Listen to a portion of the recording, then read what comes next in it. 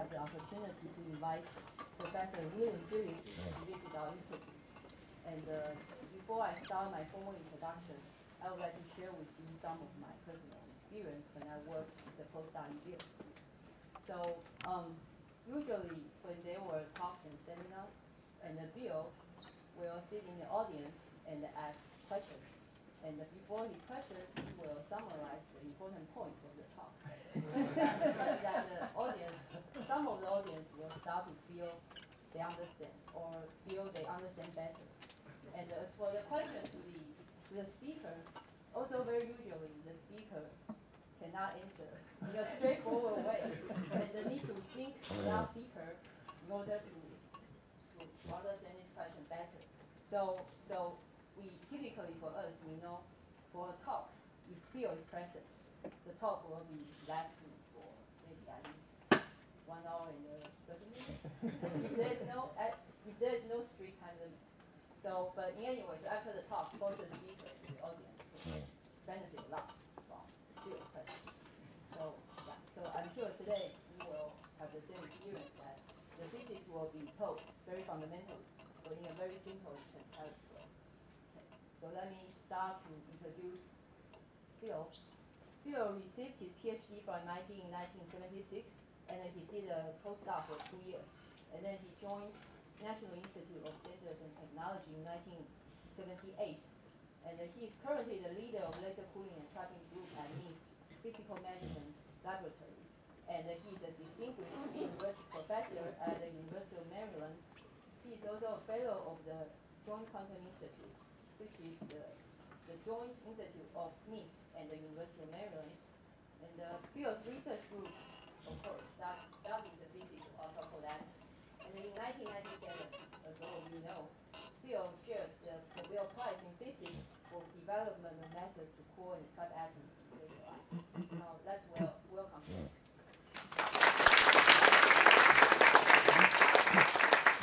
Well, thank you very much for that kind introduction. It's a great pleasure to be here. This is my first visit to Taiwan, and I've had a wonderful time so far, learning about the great things that are going on here, reconnecting with old friends and meeting new ones, and I'm looking forward to the rest of my visit here. So as you heard, I'm from the Joint Quantum Institute, which is both NIST and the University of Maryland, part of the Laser Cooling and Trapping Group, and I want to acknowledge the people with whom I work on a daily basis, the permanent members of this group, Gretchen Campbell, Paulette, Trey Porto, and Ian Spielman, and all of these agencies that have given funding to the things that I'm going to be talking about. Why condensed matter physicists should pay attention to atomic physics. Although now people tell me that I really shouldn't use that as the title of the talk. What I should use is why condensed matter physicists are paying attention to atomic physics. So this is just an advertisement for the Joint Quantum Institute. We've been in business for about 8 years now, studying all sorts of coherent quantum phenomena, and the things I'm going to be talking about today are among those quantum phenomena.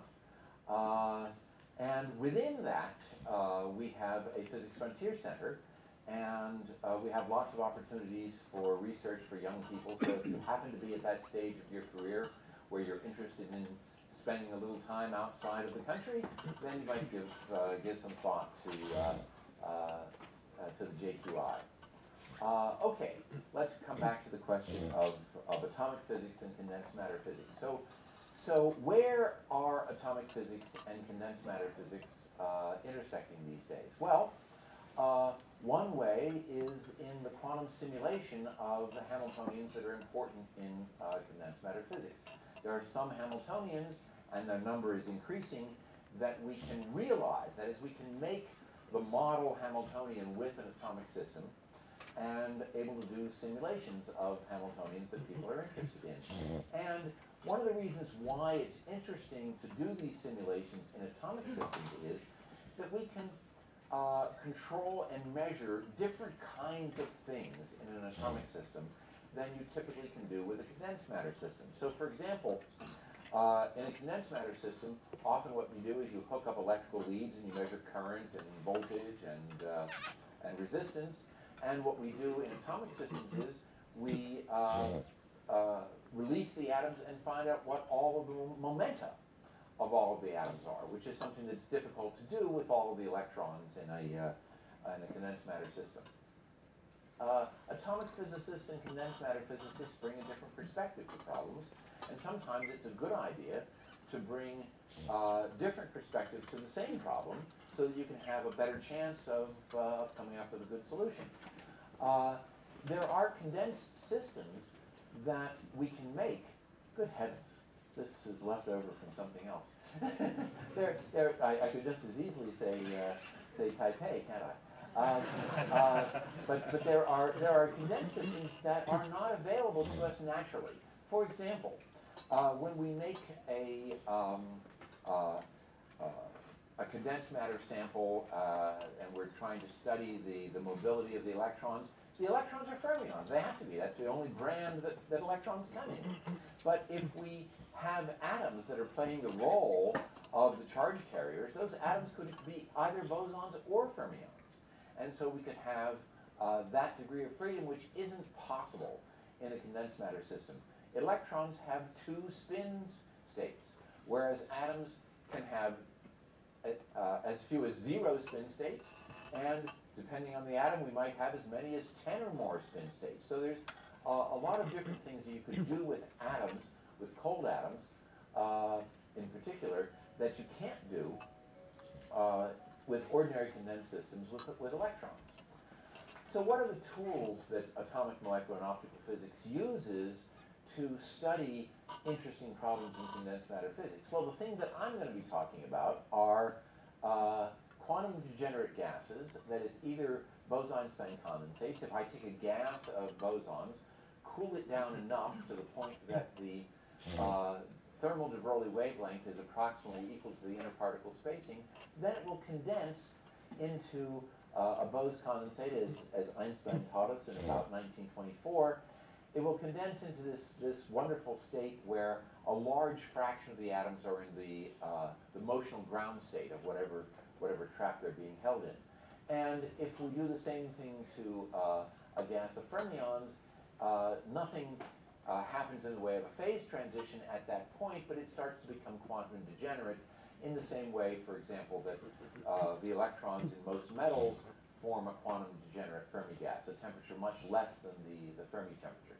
So that's one of the tools. That's going to be in a sense, the carriers for our simulation of condensed matter systems is cold atoms. The other thing is optical lattices. We can make a periodic potential in which the atoms move out of light. And this simulates the periodic potential in which electrons move in a solid. In a solid, we have a crystal lattice. It's a lattice of ions that are left behind from the electrons that have become mobile, for example, in a crystal electronic solid. And the electrons move in that periodic potential, and we can apply externally a periodic potential that mimics the kind of periodic potential that electrons experience in a crystalline solid. So let me say a little bit about atomic gas Bose condensates, since they're one of the major players. We produce these condensates by a combination of laser cooling and evaporative cooling. We typically have many atoms, on the order of 1 million atoms in many of the experiments that we do, although people do experiments with as few as a few hundred atoms in a Bose condensate and as many as hundreds of millions of atoms in a Bose condensate, but this is typical, something on the order of 10 to the 6th. The physical size is often on the order of 100 microns, which is to say that it is macroscopic. I say it's macroscopic for the following reason. I look out and I see a lot of young people in the audience. You can see something that is 100 microns across. I cannot.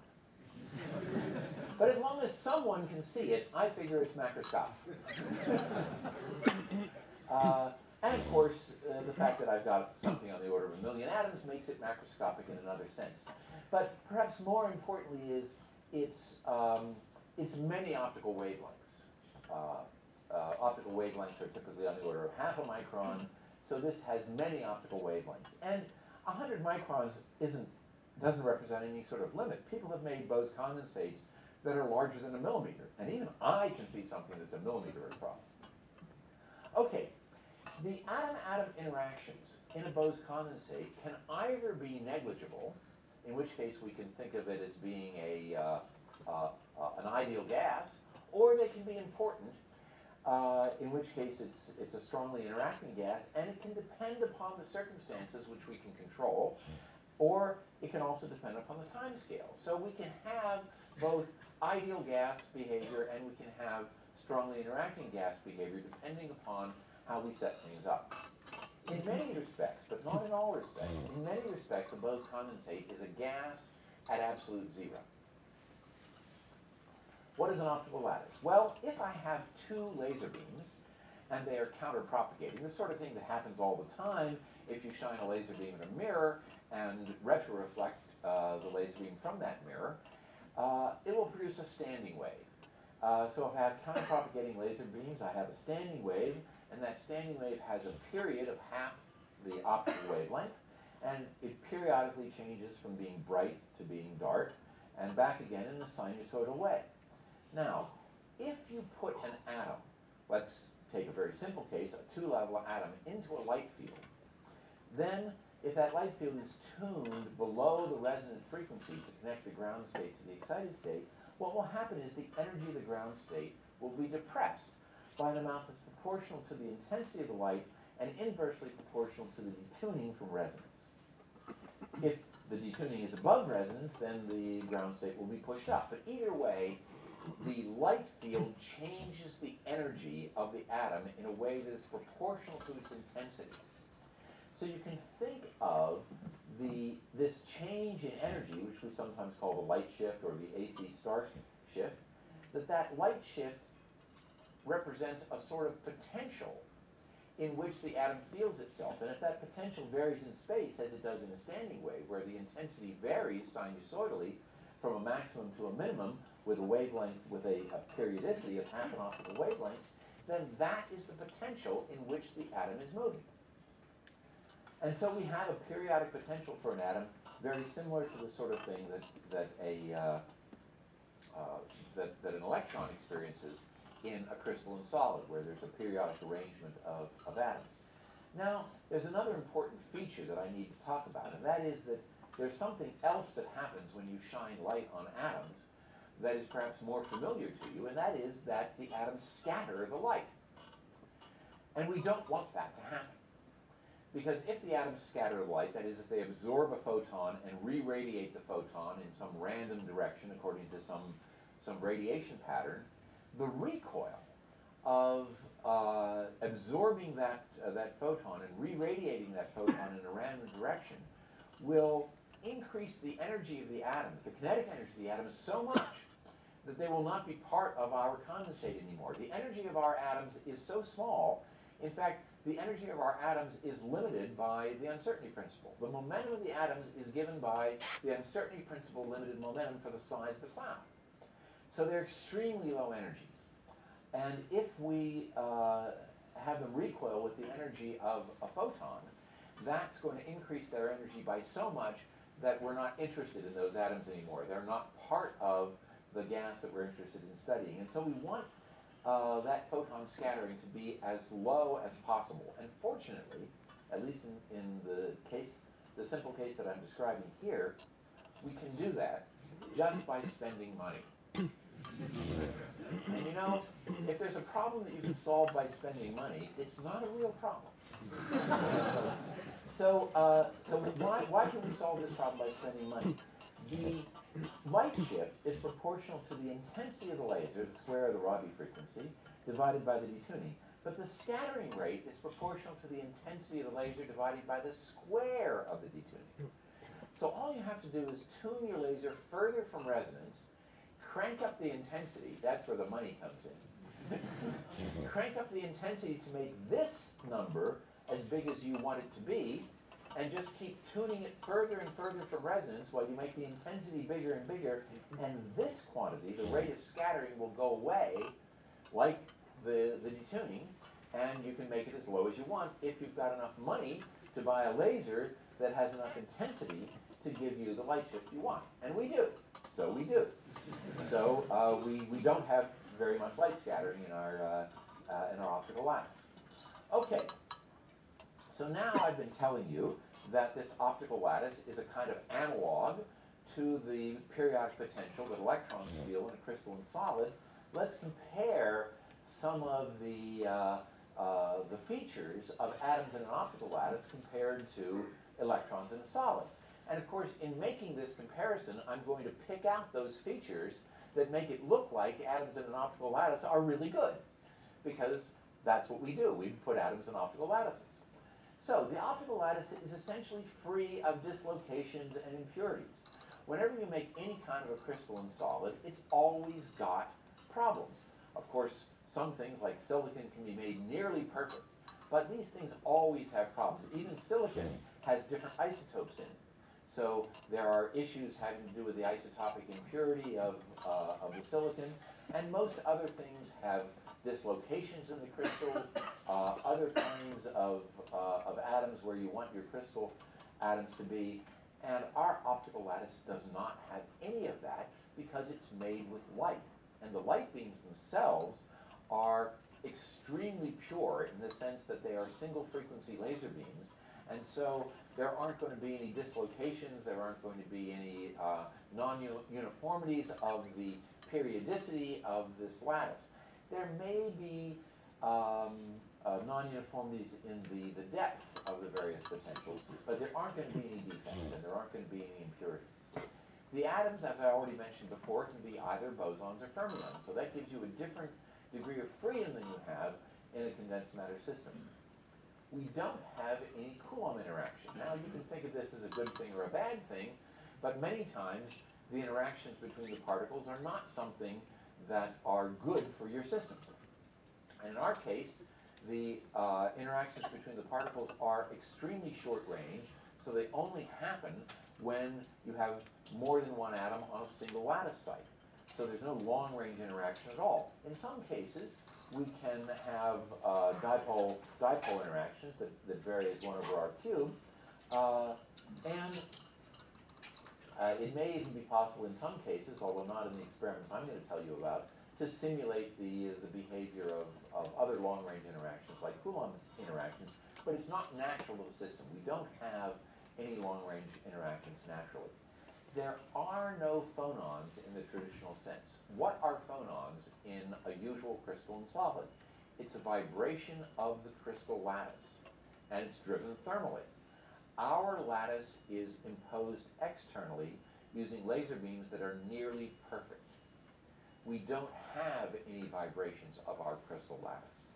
If we do have a vibration of our crystal lattice, it's the entire lattice moving back and forth because the mirror from which we bounce the laser is moving back and forth. We don't have any sound waves propagating through our crystal lattice as you have all the time in a crystalline solid subject to the thermal excitations that such a thing has.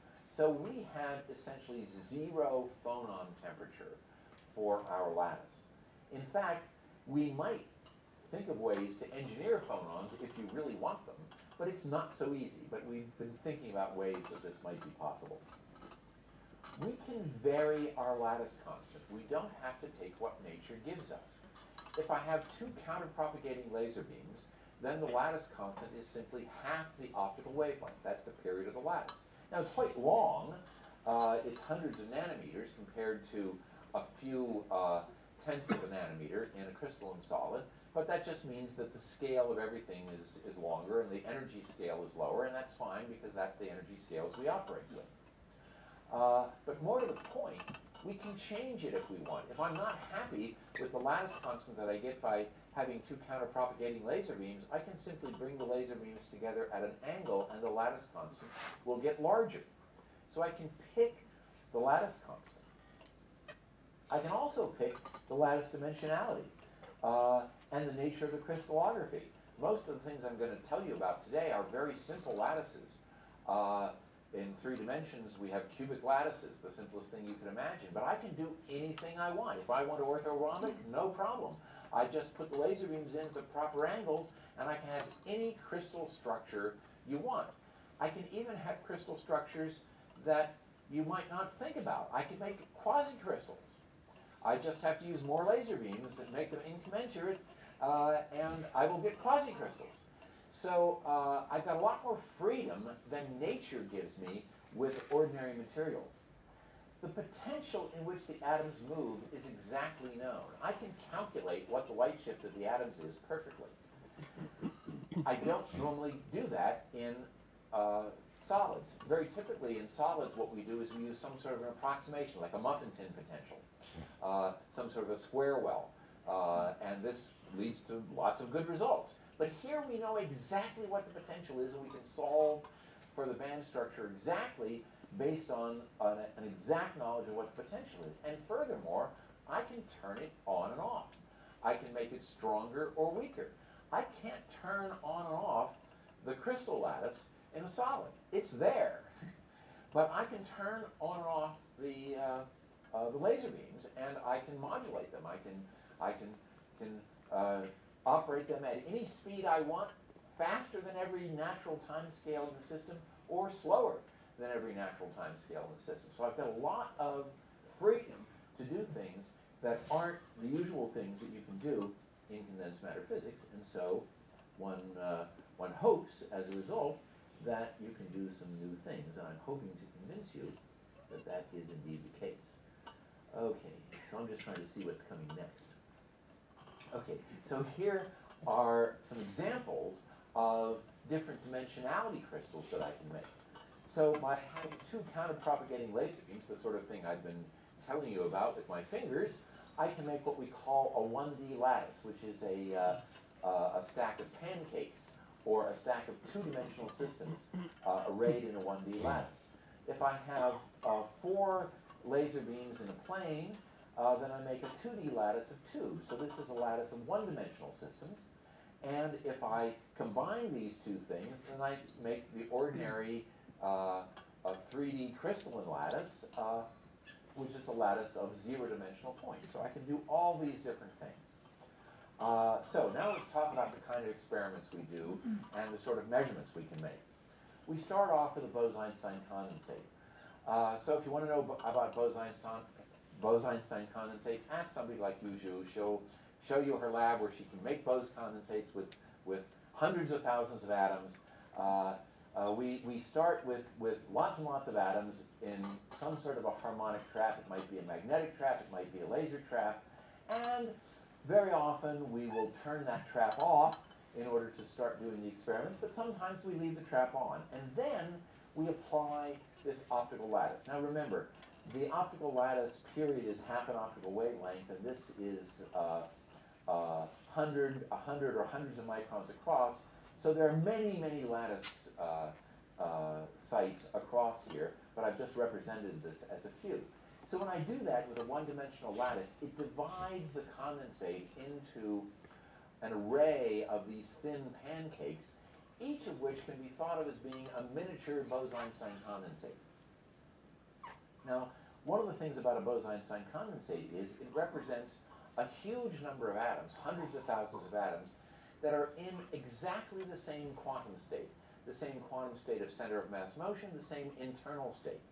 So it's one wave function that is occupied by 1 million atoms. And when I divide it up, it just takes that wave function and divides it up. So that means that the phase of that wave function is the same all the way across. For every one of those little pieces of condensate, it has the same quantum mechanical phase. So now let's think about this. Here I've got a few hundred little condensates, all of which have the same quantum mechanical phase because they all came from the same parent condensate that was a single wave function coherent across the whole 100 microns. Now, what will happen if I turn off the optical lattice and allow those little miniature condensates to expand into one another, which is to say to interfere with one another? What that means is that I have a whole synthesis of matter waves, all of which have the same phase, and they're interfering with one another. This is exactly what happens when you shine a laser into a diffraction grating. Each opening in the diffraction grating is a source of an expanding wave, and all of the sources have the same phase because they came from a single laser beam. We have the same situation here. Each one of these little miniature condensates is a source of expanding de Broglie waves, matter waves, and they all have the same phase. And so they interfere with one another to produce the same sort of diffraction pattern that a diffraction grating will produce, and here is that diffraction pattern. Now, here is the central zero order undiffracted peak. There's the -1, the +1 order. You can almost see the second order ones, the plus and -2 orders here. But this is a standard technique that we use. One of the ways of thinking about what we've done is we've measured the momentum distribution of the atoms in this condensate loaded into an optical lattice. Let's think about that for a moment. We have up here a wave function that is periodic in space. If I take the Fourier transform of a function that is periodic in space, then I'm going to get a function that has features that are periodic in momentum. And the periodicity of momentum is what we call the reciprocal lattice vector. It's just the Planck's constant divided by the lattice spacing. So that means that the momentum wave function of this thing held in the optical lattice is a number of different momentum states that are separated by this amount that we call the reciprocal lattice vector. That's what the momentum wave function is. If I turn the lattice off, those momentum components are free to propagate in free space, and they do. And here they are. These are the main three of those momentum components that represent the Fourier transform of that periodic wave function in space. So what we are measuring when we release the condensate and then just let it expand for a little while, then after a few tens of milliseconds we take a picture of where the atoms are, what we are doing is measuring the momentum distribution of the atoms. And this is one of our standard and quite powerful tools for studying condensates. So this picture just emphasizes the connection between what we do and diffraction. So here is a condensate held in an optical lattice but not yet released. And then as a function of time, we show the picture taken as this condensate expands. So this is time, and this is space in this direction. As you can see, as I go further and further in time, this diffraction pattern spreads out, just as would happen if you shine a laser through a diffraction grating. If you go further away, the diffraction pattern is more and more spread out. And how much it's spread out angularly is determined entirely by the wavelength of the laser and the spacing of the diffraction grating. So we have the same kind of thing here. Okay. So how are we now going to study this new substance, this gas of incredibly cold atoms in a periodic potential? We're going to use the same tools that physicists have used to study condensed matter systems since the beginning of applying quantum mechanics to condensed matter systems. We're going to use block states and band structure. So let me remind you about block states and band structure. A block state is the solution, the eigen function solution to Schrodinger's equation in a periodic potential. And the nature of that solution is a function that we usually call U that is periodic in the lattice spacing. It's not surprising that if we have a periodic potential, that the wave function has a part, at least, that is periodic in the potential, and then it's multiplied by a phase factor that is expressed as e to the iqx over h bar. Now, if we were in free space, this function, this phase factor, would look like the momentum's, an eigenstate of momentum. It would be the wave function corresponding to an eigenstate of momentum. So what we've got is a function that's periodic in space times a function that looks like an eigenstate of momentum